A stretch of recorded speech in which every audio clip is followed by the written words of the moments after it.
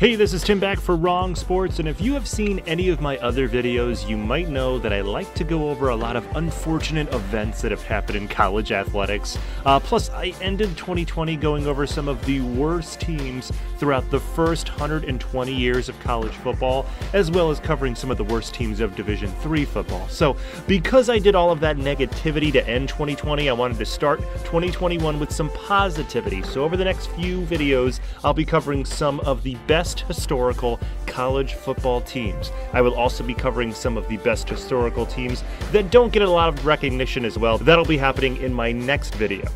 But first, like most lists that I have done, I am going to put these teams in chronological order, as it is very hard to rank teams from over 100 years ago. Plus, another note is there wasn't really a consensus national champion. In most years, there were upwards of 10 selectors for a national champion, so I will be referencing some of these polls as I go on. But first, make sure you like this video, make sure you share this video, and of course, make sure you subscribe to the channel. Also, leave me a comment, just tell me anything, whether you like the video, whether you didn't like the video, something I should be going over in the future, because that really helps a lot with the channel. But first, let's start with the oldest team on my list. This is the 1883 Yale Bulldogs, and this was the 14th year since college football started, with Princeton and Rutgers in 1869, and most rules of college football were still being figured out. One of those rules was the scoring rules, as most games ended with not a lot of scoring, and most teams getting to double digits was very rare. But with the 1883 season, touchdowns were worth 4 points, point after touchdowns were worth 2 points, 2-point safeties, plus you got 5 points for a field goal. So that would really explode the scoring this year. Plus, along with these scoring rules, there were 45-minute halves by this season, and having 3 downs to make 5 yards instead of 4 downs to make 10 yards like there is now. Now, the down and distance rule also helped with scoring, because most teams would slowly move the ball down the field, resulting with games with final scores looking like baseball scores. 1883 was also the first year for this new scoring, and Yale scored a lot. Yale also scored 90 points 3 times this season, and it scored an average of 73 points through their first 7 games against other Eastern powers like Columbia and Rutgers. They would also play Michigan, who were one of the few Midwestern powers to travel to Yale, and Yale was one of the few Eastern powers to actually play a non-Eastern team, so this was pretty big at the time. Yale would beat Michigan. Actually, they would thrash them 64-0. And Yale's final stretch of games were the toughest, as they traveled to the Polo Grounds in New York City for a pair of games around Thanksgiving. First, Yale played Princeton, who they played 8 times out of Yale's first 11 seasons, and they had a record of 2-2-4, so they were looking to break that record here. Princeton proved to still be their toughest test, as Yale just barely got out of there with a win, 6-0, and finally, Yale played Harvard in their last game of the season, which would become the biggest game in the East by the end of this decade in the turn of the century. But Yale made easy work of the 8-1 Crimson, as they won 23-2, and they pretty much won the national championship because Princeton and Harvard were the 2 best teams that year. And Yale would be the only team this year to have played 9 games and won them all, and they beat Princeton and Harvard, like I mentioned, who this year were a combined 15-3, so that is why they are my oldest, best team on this list. Up next is another Yale team, because this is another historic Yale team from the first 50 years of college football. First off, this team was coached by the father of American football, the man who helped create or helped shape pretty much all of the rules and the way that modern football is played, in Walter Camp. Yeah, Camp was a Yale grad who actually played on the football team from 1876 until 1881, where they had a record of 19-1-6. And after he graduated, he went to medical school. He also worked in the New Haven Clock Company, and he came back to Yale to be their first official coach this season. Since Camp graduated, Yale were still the monsters to beat in the East, as from 1882 to 1888, Yale only lost 1 time, and they tied twice, all to Princeton. Yale was also starting some of the most famous early legends of the game this season, as they dressed future Hall of Fame coaches Amos Alonzo Stagg, who I'll be mentioning in a little bit on this list, plus George Washington Woodruff, who would coach at Penn, Carlisle, and Illinois, and Pudge Huffelfinger. That's a fun name to say. He was actually the first person to be paid to play football in 1892, so yeah, he needs to be mentioned. Also, along with these future legends, they had a great backfield that would score 126 touchdowns and average 53 points a game. Their offense was amazing, and their defense was even better, as they didn't give up any points, including in their final game, which was the de facto national championship game, where they played Princeton, who were also 11-0. So yeah, this was the biggest game of the time. And yeah, Yale won 10-0. Walter Camp at Yale, from 1882 to 1892, he went 68-2. He would leave after 1892 to coach at a couple of other places, but he would continue to be a volunteer coach at Yale throughout the early 1900s. Okay, so you heard me talk about Princeton a little bit. Here is the oldest playing school tied with Princeton, and the school that for the first 20 years of intercollegiate football were chasing Yale for the top spot in the East. This is the 1889 Princeton Tigers. Princeton were a top team, but they couldn't beat Yale throughout the first 20 years of college football, as they only beat them twice in their previous 13 games. This year, Princeton were coming into the season with their best, as they would have 5 All-Americans by season end. That was significant, as this was the first year an All-American team was written, and Princeton had the most players on that list. Princeton boasted a great backfield with their fullback Snake Ames, who from 1886 to 1889 scored 62 touchdowns, though this is unofficial. And along with Ames, they were also led by a quarterback with a great name, Edgar Allan Poe. Yes, he was related to the great poet, but at Princeton, Poe was known as the great quarterback Edgar Allan Poe. Princeton, with their great team, had a tough schedule as they played powerhouse Penn and destroyed them 72-4. Penn would end the season 7-6. They would trudge on through the rest of the East as they played Columbia and beat them 71-0. And then on November 16th, they traveled to Harvard to play the 9-0 Crimson. The great Poe at QB and Ames ran through the Harvard defense, and they beat them 41-15. But their biggest test came when Princeton ended the season facing 16-0 Yale. Yeah, that's right. Yale played 16 games this season. A lot of them were against the same team 2 times, even upwards of 3 times. Yale was still great. They still had most of the same players I mentioned, and Camp was still head coach at this time. Princeton would battle Yale all game and shut them out 10-0, which gave Princeton their first undefeated season since 1885, and the first season they beat Yale and Harvard in the same season. We are not in the 1900s yet, because I'm going to be hanging out with another Ivy League team. You'll be hearing a lot of Ivy League teams in this countdown, but this is the 1897 Penn Quakers. You heard me mention a moment ago about the 16-0 Yale team in the 1880s. Well, here is another team with a bloated schedule, but this team went undefeated through it, though. Penn this season were led by George Woodruff, who you heard about when I mentioned that really good Yale team. Well, he learned everything he knew from Camp, and he brought it to Penn, as this team played a lot of games and scored a lot of points. Woodruff came to Penn in 1892 and has gone 67-5 through his first 5 seasons, including a 34-game winning streak from 1894 until 1896. So coming into the season, they were really good. Plus, this season, they expected to be good again, as they brought back their tackle and back, John Outland, who you will know because the trophy is named after him. And also sharing the line with Outland was a guy with a great name, Truxton Hare, who was a freshman this season and would go on to be named an All-American this season and all 4 seasons he played at Penn, and he was the first player to do that. Penn had a long 15-game schedule this season, but only played 2 on the road, and that made it rather easy work for them in their first 9 games, as they gave up only 4 points in those 9 games. In their 10th game, though, they made up for a huge loss the previous season, as they beat Lafayette 46-0, and Lafayette were undefeated and named national champions by a few writers the previous season, so beating them this year was pretty huge. They continued this run by beating Brown and Cornell, and even beat Carlisle, who I will be mentioning soon, but they faced their toughest test November 20th against Harvard. Harvard was undefeated, but did tie Yale the previous week, so if Penn could beat Harvard for the 4th year in a row, this would give them the national title. And they would do just that, but Harvard wouldn't make it easy, as Harvard was one of only 3 teams this season to score on Penn, but Penn still managed to outscore them, winning 15-6. Penn this year would be 15-0, scoring an average of 31 points and only giving up 1 point per game.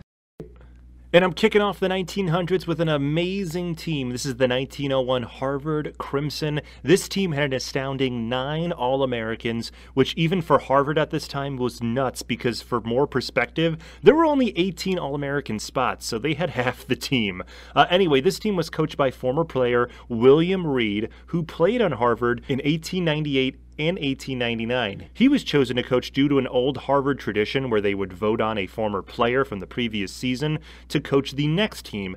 Reed was chosen to take over, and Harvard, like I mentioned, was amazing as they had a talented roster as 2 tackles and 2 guards from this team made the All-Americans. That means they rarely gave up any points as they had 9 shutouts this season, only surrendering 24 points. Plus, they would also play a great schedule versus Army, who were an elite team at this time. They were 5-1-2 this year. Plus, they closed out their season with 3 fantastic games that started on November 9th as they traveled to Philly to play the 9-2 Penn team. They beat them 33-6. Then they traveled back home to play undefeated Dartmouth on November 16th and gave them their first loss 27-12. Finally, they capped off their season at home versus the undefeated Yale. They were 11-0-1 at this time, and they were coming off an undefeated season in 1900, and they were looking to repeat again. Well, Harvard didn't give Yale any chance in this game as they shut them out 22-0 to cap off the undefeated season and a national title.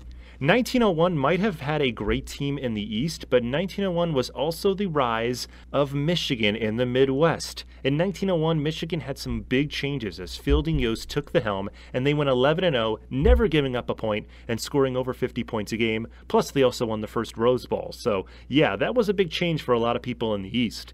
Now, many people would think to put that team as the best team, but the team next year in 1902 might be the best team of this early run for Yost, and I'll tell you why. But first, before I get to the team, I gotta tell you about some fun lore that follows Coach Yost. First, him being the first ever person to transfer schools mid-season, as he transferred from West Virginia to Lafayette, who were named national champions by some selectors that season he played. He did that because he was on West Virginia. They lost twice to Lafayette, and he didn't want to lose a third time, so he played in Lafayette, and he ended up getting a national championship in the deal. Plus, he also had some trickery. He dressed up as a tackle in one game while he was coaching Ohio Wesleyan, and coincidentally, it was against Michigan. But even with those strange moments in his career, he was always a winner, as he had winning records while he coached at Ohio Wesleyan and Nebraska and Kansas and Stanford, so he continued that when he came to Michigan.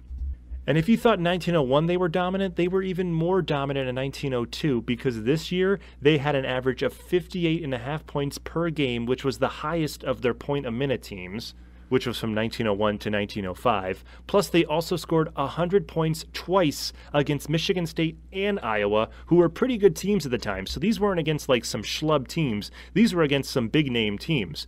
Point totals were a little different, as touchdowns were only worth 5 points and field goals were worth the same, but Michigan never liked kicking, as they scored 106 points and only kicked 4 successful field goals this season, so that really shows how dominant their offense was. So right there, Michigan's offense was better in 1902 than they were in 1901, but their defense wasn't really, as they actually gave up some points this year in 12 points, so an average of 1 point per game, which is kind of tough to beat the 0 points per game the previous year. Michigan pretty much dominated everyone in the Western Conference this year, which was basically the Big Ten at the time with the addition of Chicago. And Michigan shut out Chicago this season too, 21-0, who ended their season 11-1, so they gave Chicago their first and only loss. Plus, they beat Minnesota 23-6, who ended their season 9-2-1. But another big reason why I put the 1902 Michigan team on this list was because they beat Ohio State by their biggest margin ever, as they beat them 86-0. So yeah, if you're a Michigan fan, that's a good thing to see. Michigan also had the distinction this year of having players on the All-American list, and was one of the few Western schools to have a player on the list. Michigan wasn't invited to a bowl game this year after their beatdown of Stanford the previous year, but they were still 11-0 and even more dominant this year, so all the selectors picked Michigan to win the national title, and that is why I'm calling this 1902 team the best of all the Yost point-a-minute teams. So this is a perfect team to follow up the point-a-minute Michigan teams, as this was the team that ended the Michigan point-a-minute teams. This is the 1905 Chicago Maroons, and Chicago was one of the biggest rivals for Michigan in the late 1800s. And it really got heated up as the 20th century started. Along with that, Chicago also boasted a Hall of Famer and legendary coach in Amos Alonzo Stagg, who I mentioned before with those early Yale teams, but Stagg is also a really super interesting person who I kind of want to do a video on, but I might have to wait in the future for that. But here's a fun fact. Just before Stagg went off to Chicago in 1892, he stayed around in Springfield, Massachusetts, as he was still an instructor at the Springfield YMCA at the time. That was significant because that was where the game of basketball was invented, and he was actually invited to play in the first ever game in front of fans. There were 200 fans in attendance, and he actually scored the only basket for the losing side in that game. But anyway, Amos Alonzo Stagg would become Chicago's coach in 1892 and built Chicago into a Western Conference power as they won the conference with a 12-0-2 record in 1899, and they were also a team who would play anyone because they had multiple seasons of 16 games or more. The 1905 season was going to be a little break from that, as they were only going to have 11 games with 7 against the Western Conference or the Big Ten at the time. Chicago was known for their defense and not really having a flashy offense, not like Michigan's at least, but it got the job done, as Chicago would easily beat some of their out-of-conference opponents with ease and all by shutouts. Then they would start conference play on October 7th with a 42-0 shutout of Iowa. They would then give up their first points of the year in a 16-5 win versus Indiana, and would finally close out with a weird score of a 4-0 win over Wisconsin. After these tough games, though, they proceeded to shut out more conference opponents as they beat Northwestern, Purdue, and Illinois by a combined score of 95-0. They were 10-0 going into their last game at home versus the undefeated Michigan team, who were coming into this game with a 56-game unbeaten streak and hardly anyone scoring on them, as they also scored an average of 40 points per game. Well, this game was the opposite of a shootout because they went scoreless through the first 50 minutes until a blunder on a punt and a safety by Chicago, giving them the 2-0 lead, and they eventually held on to win 2-0 and gave Michigan their first loss in over 4 years. No matter what the score was, this was a huge win for Chicago and Stagg, as it was the first time he beat Michigan since 1900, which was also the last time that Michigan lost a game. And Stagg was an all-timer because he coached at Chicago until 1932. He coached there for 40 years until age 70, when he would then head out west to coach Pacific until his mid-80s when they asked him to retire. So yeah, Stagg was just a beast. Next up is another great team that I love to mention because of basically one player, and he is one of the most legendary players of all time. Plus, they also had a very legendary coach.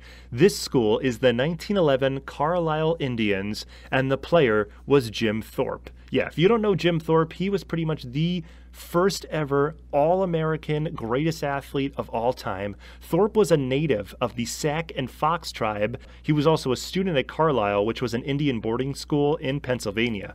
Thorpe wasn't a sports star immediately, but once the football coach Glenn Pop Warner, and yeah, that's where the Pop Warner football leagues comes from, got a glimpse of him, the whole offense was about Thorpe, and that included the kicking game. I'll get back to Thorpe in just a second. I want to get to Pop Warner, though, who is already 10 years in of being the Carlisle coach at this time. He coached at Georgia and Cornell before this, and he turned Carlisle into a team that was tough, even though they had some deficiencies. One deficiency being that Carlisle players were often smaller than most players, but they were so much quicker. So Warner created an offense that would outpace other teams. The offense and the team in general sometimes caused teams like Harvard, Princeton, and even Army some troubles at this time, but unfortunately Carlisle just couldn't beat any of those teams any year. This year, however, the team clicked, and Thorpe showed why he was America's best athlete.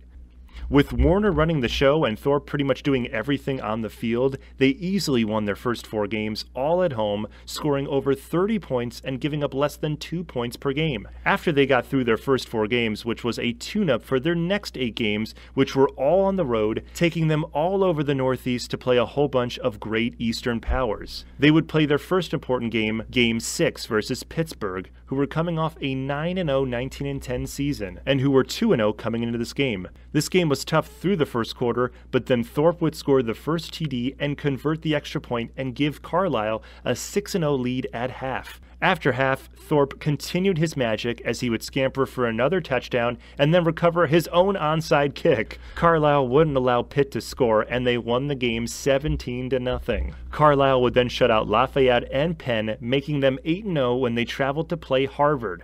Harvard was 25-1-2 over their last 3 seasons, but coming off a brutal loss the previous week to Princeton by a score of 8-6, Harvard wasn't looking to lose back-to-back games. Unfortunately for Harvard, Thorpe was looking to continue his winning ways, and also he didn't want to lose to Harvard again, as he would score all of the points for Carlisle, as well as pick up his own onside kick again to give them a shocking 18-15 win. The winning didn't last as they suffered a 1-point loss the next week to Syracuse, but Carlisle didn't lose again, ending their season 11-1. Thorpe had 899 rushing yards, which was really hard to certify as many games didn't have stat takers. So, 899 yards is amazing, but he probably had way more than that. Carlisle will continue to upset teams next year too, as they went 12-1-1 in 1912, beating Pittsburgh again, as well as Syracuse, and also beating Army with future President Eisenhower on the Army team. Thorpe led the nation in scoring that season with 29 touchdowns. There is so much to say about Jim Thorpe, not only in college, but in the Olympics, in baseball, so we'll just leave it at that by saying the 1911 team was awesome. So let's just move on. And we got 2 more teams left, and this team is not unknown now, but before World War I, no one outside of Indiana had heard of or really cared about Notre Dame and their football team. Now, it wasn't because Notre Dame was bad, because they were actually really great over their previous 4 seasons. From 1909 to 1912, they went 24-1-3, but it was against mid-level teams in the Midwest. They also did occasionally play Wisconsin, Northwestern, and Michigan, which by 1913 they had a losing record against, and they were looking to step it up this year. Notre Dame did just that, as they tried to schedule an Ivy team like a Yale or a Harvard, which did eventually happen in 1914 versus Yale. But this season, Notre Dame still ended up scheduling some great teams in Texas, who were 7-1 the previous season, Penn State, who were riding a 17-game unbeaten streak this season, and Army, who were on top of the pyramid of college football at that time, with Harvard and Yale and Penn and etc. So Notre Dame getting a game against them was huge. So going into the 1913 season, they would have a tougher schedule and also have a new coach in Jesse Harper, who played on the 1905 Chicago team I mentioned earlier and was coming in with a good record from coaching other Great Lakes teams. Finally, on this team, they also had some legendary figures, as their quarterback was Gus Duraeus, and one of his receivers was the famous Knute Rockne. And this pair was not only great in the running game, but they also threw through the air, as Notre Dame was one of the few teams to use the forward pass, which only started getting used about 7 years before this. Their offense had no issues in their first 3 games, as they were all at home, but then they went on the road to end their season, and it was against all of those bigger name teams I mentioned earlier. Their first test was their biggest test, as they traveled to New York to play Army, and Notre Dame was given no shot to win, and most thought this game was a tune-up for Army before they would play their tougher teams out east. Notre Dame this game wasn't a pushover, and they dazzled Army with their passing offense, as Duraeus connected with Rockne in stride, which was rarely if ever seen before, and Notre Dame would score the upset 35-13. Some in the East thought this was a huge misprint, but it wasn't, and this win made Notre Dame. The Irish would continue this run as they would beat Penn State the next week 14-7, and they traveled all the way to Texas the week after that to beat the Longhorns 30-7 and end their season 7-0. Even though they didn't play a ton of games this season, this was the first real season where Notre Dame was taken serious, and after this, more teams from all over the country would want to play Notre Dame and create the Notre Dame legacy that they now have had for the last 110 years or so. The final team I'm going to cover is what was called then the greatest team the South ever produced. This is the 1917 Georgia Tech team, and that team already makes them good, but it was even better as this team was coached by the man himself, John Heisman.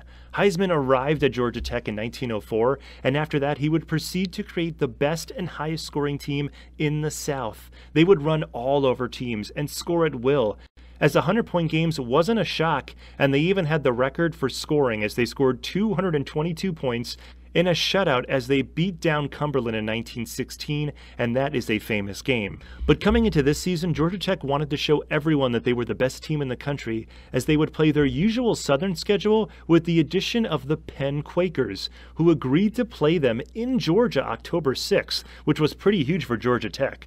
Georgia Tech had no problems with their first two games, as they won by a combined score of 58-0. But then the Penn game would come up. Penn would come to town off of a Rose Bowl the previous season, and they were also unbeaten this year. It didn't matter to Georgia Tech, as they would run all over Penn this day, as they would have two runners with over 100 yards and almost 300 yards by halftime. To go along with the crazy offense, their defense was even better this game, as they didn't give up a first down to Penn until the third quarter, and Penn didn't have 100 yards of total offense in this entire game. With all of this, Georgia Tech destroyed Penn 41-0, which shocked many in the Northeast who weren't ready for a non-Eastern team, especially a Southern team, to be this good. Georgia Tech continued their run of dominance throughout the rest of their season, only giving up 17 points the next 6 games, while their offense scored an average of 65 points per game. For the season, they would average 54 points, as well as average 320 yards of rushing per game, including having the leading rusher this season, Everett Strumper, have 1,150 yards of rushing, which was pretty insane to have a runner have over 1,000 yards. Georgia Tech would win their next 5 games in 1918, making this 1917 season part of a 31-game unbeaten streak. Well, there you have it. There are the best, oldest college football teams. Thank you so much for hanging out with me. Again, make sure you like, share, and subscribe to the channel. Also, please make sure you leave me a comment. Just make sure you like the video as well. I'm really looking for comments. Also, please tell me what videos you want me to do. What teams do you think I'm missing? Just leave me a comment on anything. I really don't care. I just want to see what your comments are. Also, make sure you follow me on Twitter at SportsWronged. Plus, I'm going to be having a huge series of videos coming out in March, so stay tuned for that. And thank you so much for hanging out with me for Wrong Sports.